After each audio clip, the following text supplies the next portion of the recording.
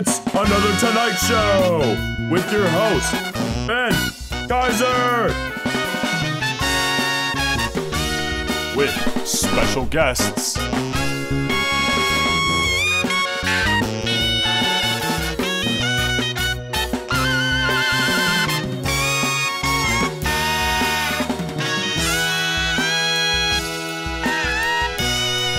Live from Boise, Idaho in Studio 115, it's your host, Ben Kizer.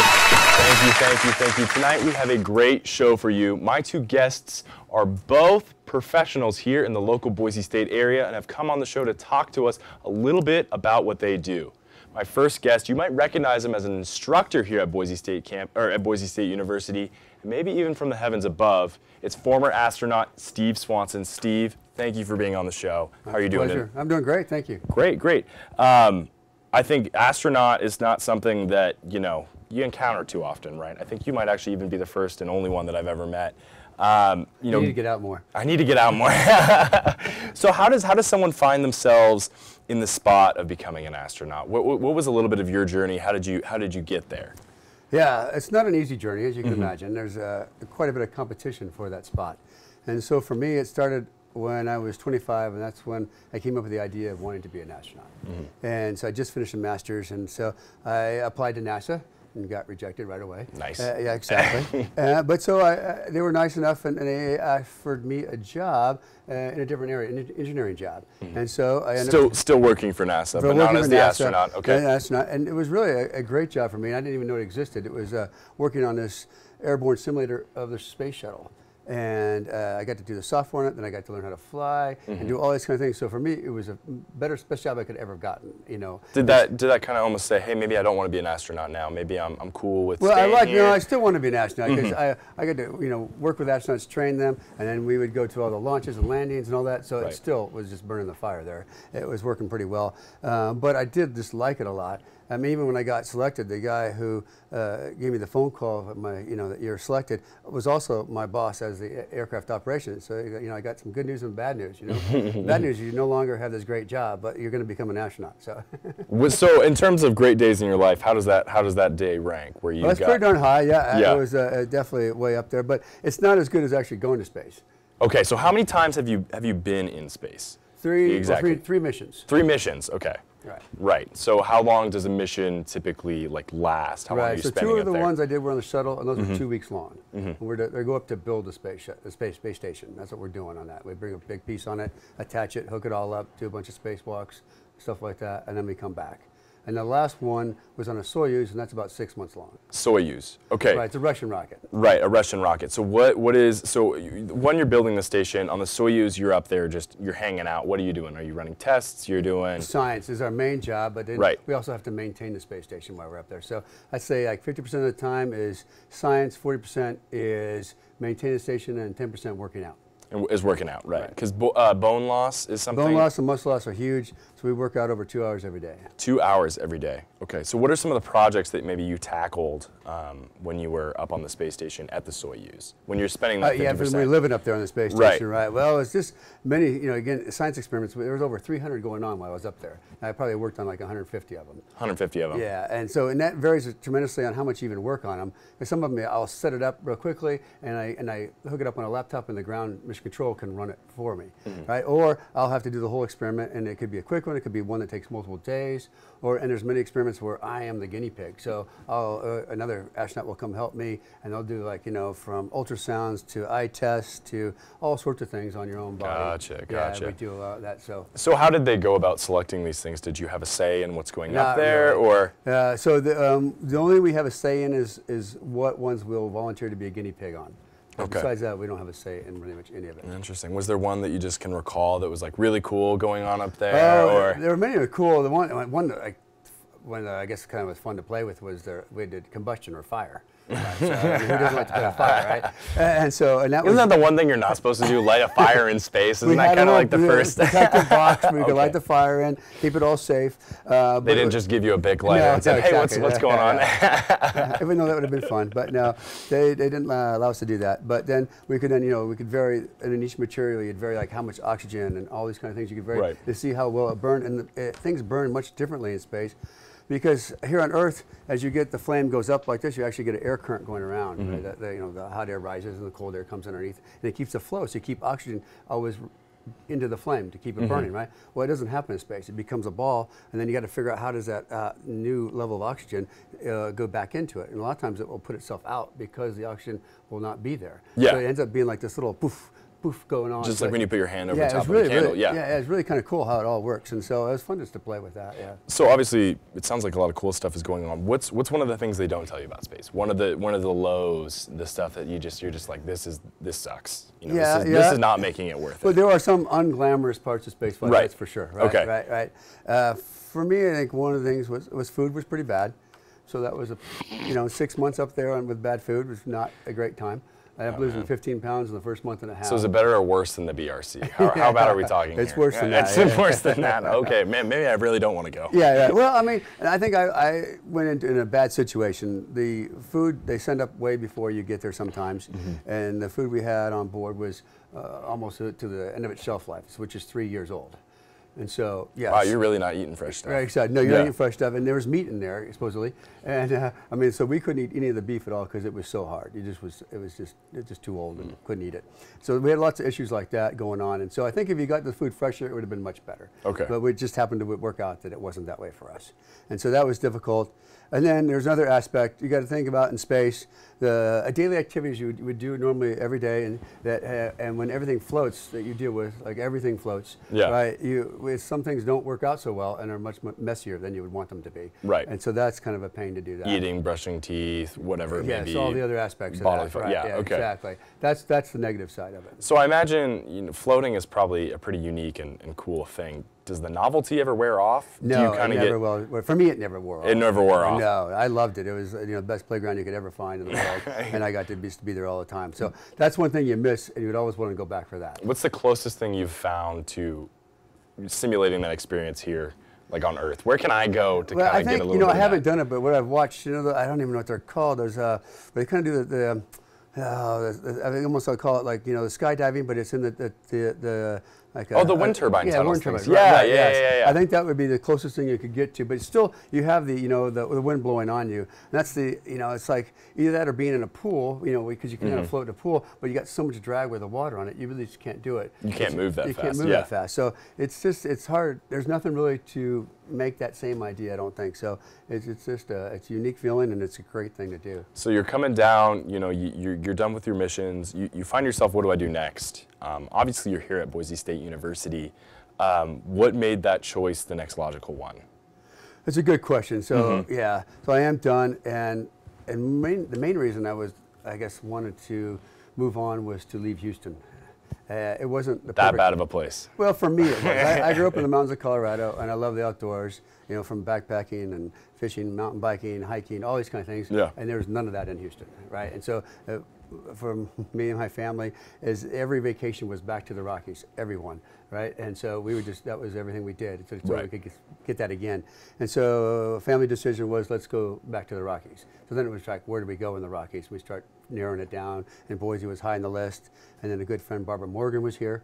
And she's also a former astronaut. Former correct? astronaut. Yep. So and she'd been working here at Boise State, but she was getting ready to retire here, and so she set it up. She was much smarter than I was, and so she kind of played me a little bit and got me to come here and give talks and all this kind of stuff. Got me to bring up the BSU hat, et cetera, other these things, and she knew exactly what she was doing. Because after I came here like a second time, she just kind of, hey, you like it here? You have your family here. Why don't you just take my job, It's like, hadn't even thought of that. Just do what I do. Yeah. I do. Like, I'm going to retire here soon, and and we're like, well, okay. I thought anything about it, talk to the family, all that kind of stuff, and it was a good fit for us. We really like the area. I like working with students, so it worked out what well. year is this for you on campus? In my third year. You're in your third year. Right. Okay, what's kind of made it worth it for you so far? I just like working with students on the projects. The classes I teach are all project-based, and it's really fun just to work with them. They come up with great ideas.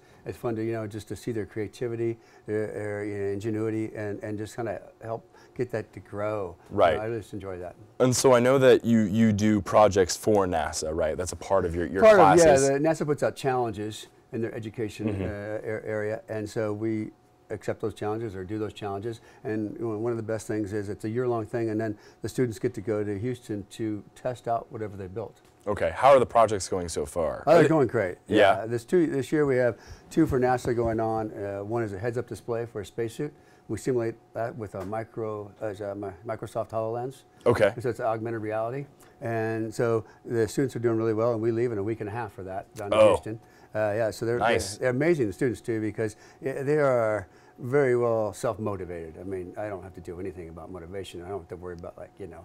I mean, they want to do it, They want to do it. They volunteer for this kind of stuff, and they work hard. It's because they see that and they think this could be my key to do what Steve does, right? Yeah, this is how I'm going to get into space. Or just get into NASA, or it's a really cool thing too, right? Right. And so that's a great one. And the other one is this year we're building a end effector for a robotic arm that would go to, we call it ocean worlds, like Europa, right? And so, think of it, it has ice covered, but there's water underneath the ice, and they would drill Europa is a moon of Jupiter, right? Yeah, exactly, okay. Right? And I'm an astronaut. Yeah, you got it. Well, honestly, that's so funny.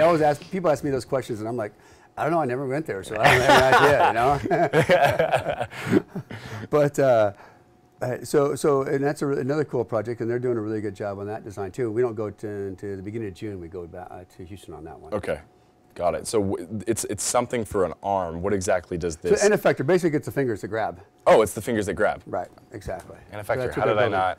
Sorry, that's a technical term, engineering term. So an arm, Do you guys build them with your end effectors, or do you guys? Exactly. Okay, got it. Very good.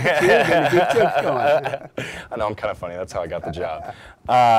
So it's been a good time for you so far. What are kind of some of your goals here you have on campus? Like, what are you trying to turn this program? Are you trying to get more projects going, more students Not involved? More. I just want to get them really consistent, so even if I left, they would still continue on, right? And I think it's really good. And I guess I'd also like to get more students getting internships at NASA and heading that way. How many are at NASA right now from Boise State? Well, I know at least 2 for sure right now have jobs there. Oh, okay, jobs. Right? And then internships wise, I think we're up to 5 or something right now, internships, right? I don't remember the exact number, honestly. So it's growing. That's what we're trying to do. Have you specifically helped them with getting these? Well, I write the recommendation letters now. I don't know if that helps or not. Yeah. If they agree with me. Yeah, right, But I try to always do that for them. And having the experience on these projects, and when they get to go to Houston for this, they talk to the people who do the internships, and they get advice from them, and they get to know a bunch of the engineers there. And so that really helps, I think, on getting their applications accepted. And so, maybe for some of the younger viewers, and we do have younger viewers that watch the show. What's your advice for them? They're young people. They're interested in STEM. Right. How are they getting started? What is the first right step they should take? What is that next right step they should take? Yeah. Well, I think for working at NASA, you pretty much need a science or engineering degree. Right. Not guaranteed, because there's other jobs also at NASA. But if you want to get into that field, really on this space exploration operations, that's what you need. Of course, it helps if you do well at it. Right. But I always say, to do well at it, find the one you like. Yeah. Because it's easy to do well when you like something. You don't have to work that hard at it. It's just that's what happens. So always search around and keep trying different ones till you find the one you really like to do, and then hang on to that one and just do that really, really well. And then also kind of do other things in life too, just become more well-rounded. It really does help. Well-versed. Yeah, well-versed, from sports to music to reading books to doing adventurous stuff, whatever it happens to be you like to do. Again, things hiking in the Rockies. Hiking in the Rockies, whatever. Do all those kind of things, and that just kind of, NASA likes that kind of stuff. Well, good. I'm glad. Hey, Steve, I want to thank you for being on the show. We had a great time talking to you. Before we go to our next guest, we technically can't go up into space. But what we can do is learn a little bit more about firefighters, and I wanted to take a look, maybe what does a fire station look like? What are the things that go on there? I took a camera and one of my crewmen, and we went and checked it out. Let's take a look.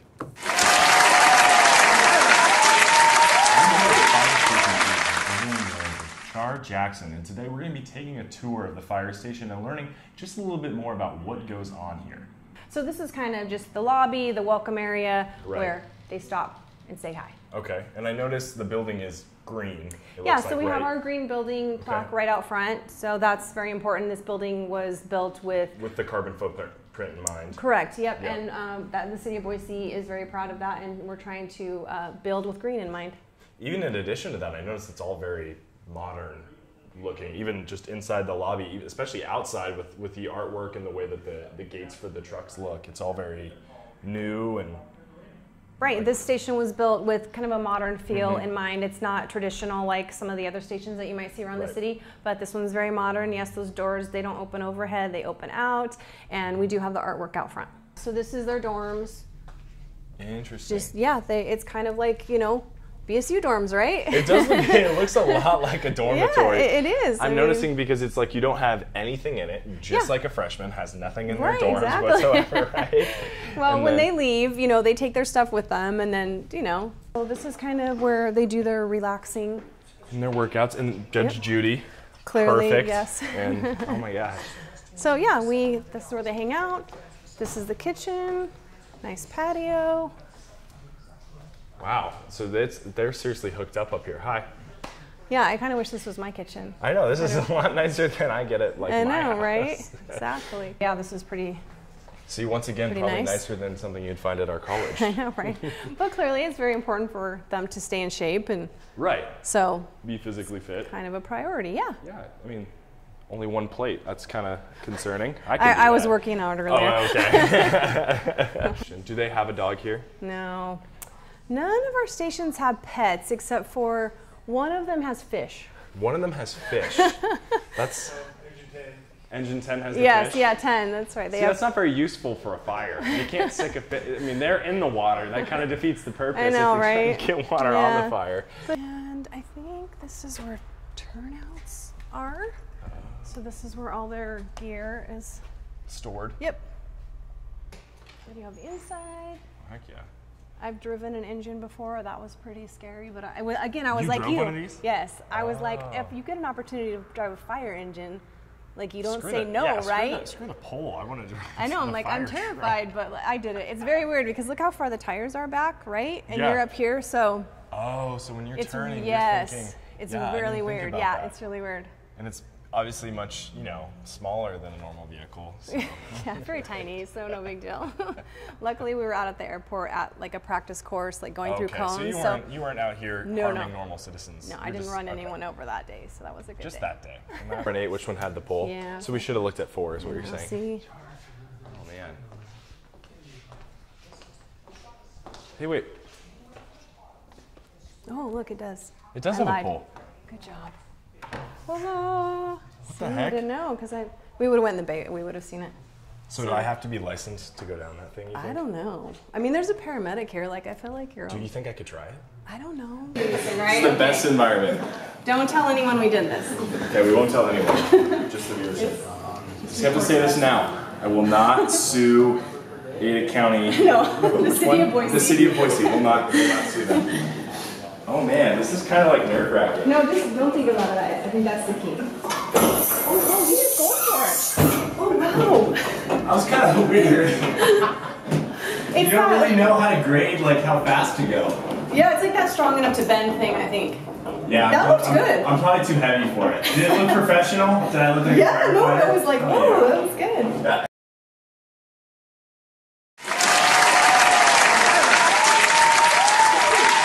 Please join me in welcoming firefighter Rich Brown. Rich, thank you for being on the show. It's a pleasure to have you on. So, becoming a firefighter, I had friends growing up whose dads were firefighters. I think a lot of people get into it for a multitude of different reasons. What was your reason, or your path maybe, for kind of getting into the profession? I think my path began, I had a great friend that was a hot shot crew member, and then he went on to smoke jump and started jumping in Alaska. And so I knew him, and I was a pretty young kid, and I thought that looks like a great profession. I can stay in really good shape. I can have adventures, and I can fight fire, which I didn't know anything about at the time. So those are, I know neither of those two terms. Are they fire terms? Are they smoke jumping and hot shot crew? So smoke jumpers, they jump out of airplanes, they parachute in near the fire. Oh, so you're talking about like forest fires. Yeah, Oh, so they do that. Okay, got it. This guy helped me find sort of the avenue for me to get in as a wildland firefighter to begin with, and now, all these years later, I'm a structured firefighter. So what was that first job? It was wildland firefighter? Yeah, I worked for a small district on the Boise National Forest, not too far out of town here.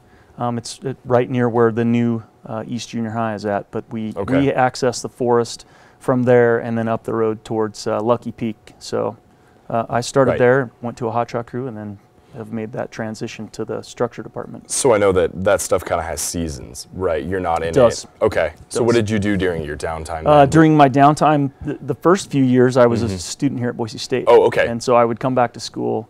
I would attend school, and then I would go back as soon as I could get out of class. I'd rush back to it because I found that was just. Were you my seeking a life. degree in fire or something? I was seeking a degree in physical education. Physical and education. Comm. Oh, Communications. okay. And did you end up graduating with? No. Oh, so you switched completely. I switched completely. What I ended up doing was I found that I really loved the job. I found my way onto a hot shot crew, and decided that I would figure out going back to school later on. So how many years have you been doing structure firefighting? Structure firefighting, just about 24 years. My anniversary is on May 1st. Happy anniversry, Thanks. by the way. Is that exciting? It is exciting. It is exciting. It feels like it's been a long path. So 24 years is an illustrious career. What are some of the pros that you've gotten out of it? The stuff that's the cherries on the top, the things that you really love about it that make the job kind of worth it? I think that this job, the things that are those cherries on the top, as you say, it's really helping people. Helping people in your community, whether you know these people or not. It's being able to help them at their worst moment, and everybody can define their own worst moment. But we are involved in a lot of emergency situations where we just go help people, and Right. you have to be able to get down to that human level. You have to do your job first, Right. which takes the physicality, and then you have to get down to the human level and just help people. And I imagine it's a double-edged sword in a lot of ways, right? It's got to be tough on yourself. Yeah. Does that get draining? And through my career, I've had small incidents here and there that were troublesome and difficult to deal with, and it's difficult for everyone, but everybody deals with these things differently. right, and I think you being there in the position of the helping side has to be a lot of why you keep going back, right? Because you know what you're doing is a good thing. Yeah. Right. Okay. It's nice to be able to help people, even in a bad situation like their home was on fire, Right. or they've been in a car wreck, or they've had a heart attack. I mean, there's just a number of different things that we help with. And so I think for every good moment and bad moment, there's got to be some odd moments, right? Yeah. You're not out there fighting fires every time, No, right? we're not out there fighting fires every time. Sometimes, you get these other calls that they may be really interesting, where you're helping, say, another department in the city. You might be helping the police officers with somebody that you need to find them, or you need to search, or we just have lots of interesting calls that we What's go on. a really particularly interesting call? Something off the top of your head? I think you and I were talking earlier, but I think there's just been a number of fascinating calls where you go on something and it's not anything that you think it is. I had a call that I often think of, and I'm not sure why, but I had a dog that stuck his head underneath the fence, and we were called by dispatch. Right. We just drove out there non-code, so we don't run our lights, we don't run our sirens. We went, and the person that we were helping was a nice woman who was very concerned because her poor dog's stuck underneath the fence. Yeah, she doesn't know what's going on. She can't help. Yeah, and so we kind of troubleshot what was going on. The dog's not smart enough to lower its head. Yeah. So my captain distracted the dog. I went into the backyard, kind of give him a little yell, put on a pair of gloves, and grabbed the dog's legs very quickly, and we kind of worked together. Just said, hey, I'm going to rotate him the direction that he'll see it on the outside. Yeah. So kind of help him move his head. I rotated him and just let the dog go, and he shot off like he got shot out of a cannon. So almost that lampooned idea of you helping an old woman with a cat, or in this case a dog, right? Yes. That's not entirely false. You guys are out there doing that a fair amount of times, or when people have what they deem as an emergency, they're gonna utilize the emergency system. They're gonna call 911, and we're gonna go. We're gonna go without question, and we're gonna try to help those people. Gotcha. And so, run me through what a busy night is like for a firefighter. A busy night. So I spent a year at one of our busiest houses, and that's right in downtown Boise with Engine 5 and Truck 5. Where is that for viewer reference? It's right by Rhodes Skate Park. So right underneath the freeway. underneath the connector, right in downtown Boise has it. as it starts to go uphill, people look right down on the fire station as they're going outbound to the freeway. Gotcha. So in a year of working at that firehouse, I had about 3 nights that I can recall where I slept. And I don't know why that's stuck with me. It's been about 8 years since I worked in that firehouse on a full-time, all the time basis for my station. I worked there last Sunday, and I mean, it was like we may have gotten to sleep for 3 hours. So you're sleeping not at all. So what time do you roll in at for your shift? So on day one, we show up. Shift change, it depends on the fire station. So each fire station may manipulate that change just a little bit. We technically start at 8 a.m. We're on the clock. Generally speaking, the firehouse that I'm at we start at 7 a.m. 7 to 7:30 is when we arrive. We usually don't show up later than 7:30 unless you're coming from another station to that station. Got it. Okay, so you're rolling. How back to back is these incidents? Are you getting back and you're going? So the station that I'm at, it's a slower station, right? And it would be really uncharacteristic for us to run back to back to back to back. So maybe calls. when you're at station 5 and so 5s. So I know I was talking to you about last Sunday. I worked. So we call our 2 days on. We call it a tour. The tour before, I had worked at 5s, and the engine went out between I think 7 p.m. and about 12:30 at night, and they had 9 calls. So from 7 to 9, they would go on a call and come back. They would go on a call and they would come back. And then at about 9 o'clock, they left and didn't come back to the station until about 12:30, 12:45. They left, they'd get done with one call, and they'd go to another call, and then they'd go to another call, and they'd go to another call. So for 3.5 hours, they're just running call after call after call. Is it easier than it sounds, or is it? I think that we because it is 2 days on, 4 days off. It is. So you do have a fair amount of time to recuperate. Yeah. If so, on your 2 days on your 48 hours, if you have a rough night, you may try to catch a little extra sleep in the morning. Given that you know what your day 2 is like, you're going to be looking at your training calendar. You're going to be looking at the station life, which means, hey, on a given day, we have certain tasks that we need to perform. We work out an hour a day. We make breakfast, lunch, dinner, and snacks while we're there. Doesn't mean that you get breakfast, lunch, and dinner at the times normal you're supposed time zone. to, right? Yeah, you may eat when you get a chance. You may jump in the engine and eat something when you go to a training class. It's just part of the life of us. So you're back in school right now, as I understand. You're getting a degree in a master's in counseling. Okay, so how is that? How's that factoring into fighting fires? Yeah, so talking to the fire to get them to go away. Yeah. I'm seeking the feelings of the fire. No, really, Ben. The counseling degree for me has developed through. I had a pretty bad accident on the fire department. I was driving a 50,000 pound fire engine. Yeah. And I'm going to a call in downtown Boise about 1:30, 2:30 in the morning, and a very inebriated person on a motor scooter drove in front of me, and I hit them. I literally thought that I had killed this person. Yeah, 50,000 tons. Yeah, 50,000 pound fire engine hits a person on a scooter. It's not a good thing. Pretty traumatic event. I didn't want to drive my own vehicle. I didn't want to drive the fire engine. Right. I sought out the peers in my own department to help me deal with that. And ultimately, I ended up going to a counselor several times and getting some help because I could not reconcile the incident, and I thought it was my fault. Although I knew I had a green light, I knew that this person ran a red light. Right. I knew this person was incredibly intoxicated. In the end, they were 2 times the legal limit. I mean, that was what came out in the court paperwork. So, but I couldn't reconcile that night, and for probably, I don't know, 3, 4 weeks, 5 weeks afterwards, I just couldn't reconcile that I'd nearly killed somebody. When my job is our job is to help people. Our entire. So you're looking to become an avenue for people. I am. Yeah. I am. That within your own force that are maybe run into these similar situations. That led me to get on our peer team for our Boise firefighters in our Boise Fire Department. And I came to I guess it's a sticking point for me where I didn't feel like I knew enough, and I wanted to know more, and I started doing some research and looking at the avenues that I could take.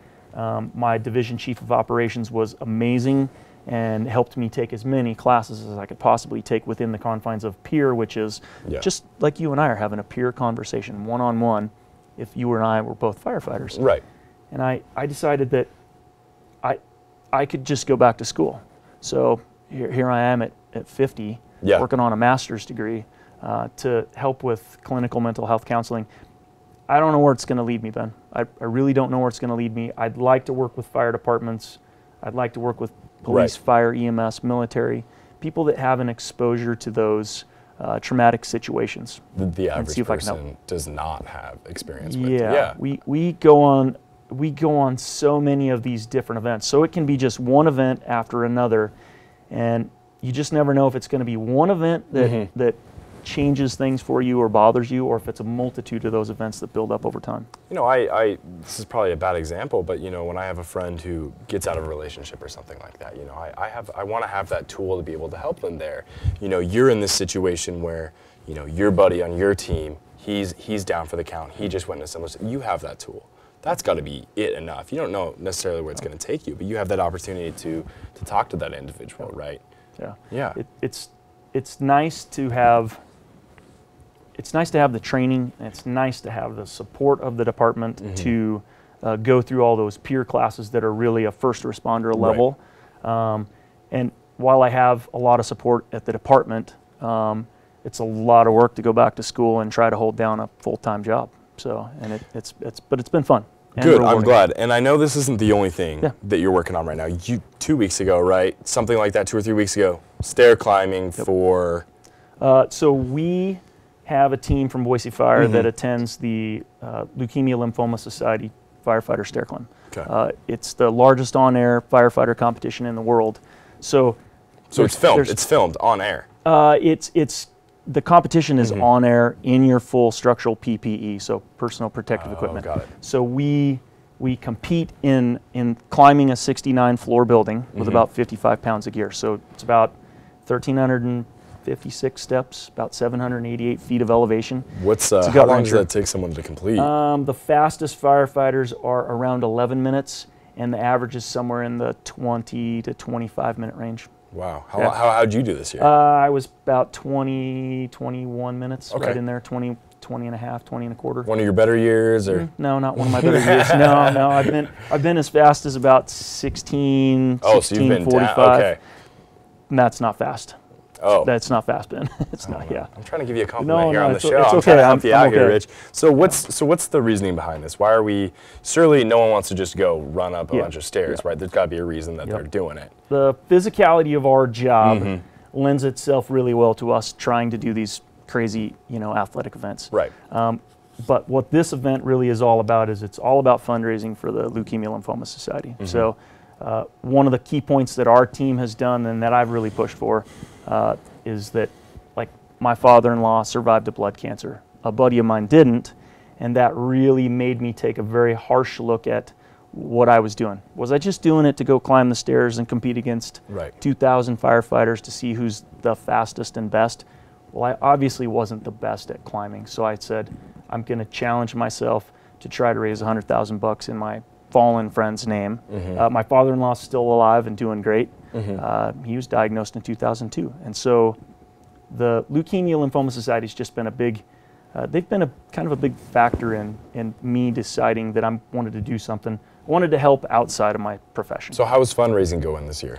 Fundraising going pretty good. We're somewhere close to $92,000 as Boise firefighters. The stair climb overall, all 2,000 firefighters, were just about $2.8 million right now, and I think I'm probably 18,000. Can we still donate? Yeah, people can still donate. If when's the last day to get these? Well, so they're on a fiscal cycle, so June 25th. So we've got plenty of time. Yeah, there's plenty of time. Yeah, okay, people looking to donate, we're going to put that in the link for the description. We're going to have that for you guys. That way we can get the people watching the show in contact with it.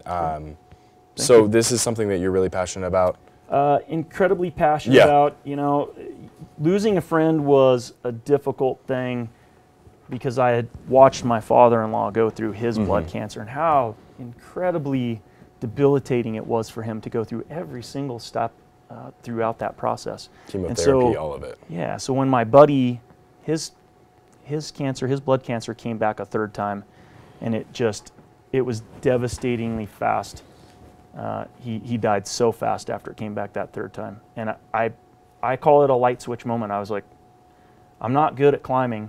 What can I be good at? Fundraising. And the important part was the fundraising. Yeah. So I decided that I'm just going to do as much as I possibly can. So this is your, what year? This is your? It's my ninth. Yeah, it's my ninth year. This was my ninth year. Next and you year don't see yourself stopping? Not until I retire, and then I guess I could go do the civilian version. But it sounds terrible, and even thinking about it sounds cocky, but the civilian climb is easy. It's easy. 10 minutes is not a big deal. You're wearing a pair of sneakers, a pair of workout shorts, and a workout shirt, and you don't have 55 pounds of gear on that holds all of that heat on, and you don't have air on, and you don't have a helmet on. Right. It's just much easier, but it's the same principle. You're climbing that building because climbing that building and the pain that you're experiencing is nowhere nearly as bad as cancer treatment. It's not even like a blip on the radar when you start talking about cancer treatment. Well, Rich, I hope you don't stop anytime soon. Once again, we're going to put that in the description for you. Hey, thanks for coming on tonight. Thanks, Ben. We really appreciate it. Thank you to everyone who tuned in, my two guests, and have a great night. Thank you. So thank you. Yeah. We are going to have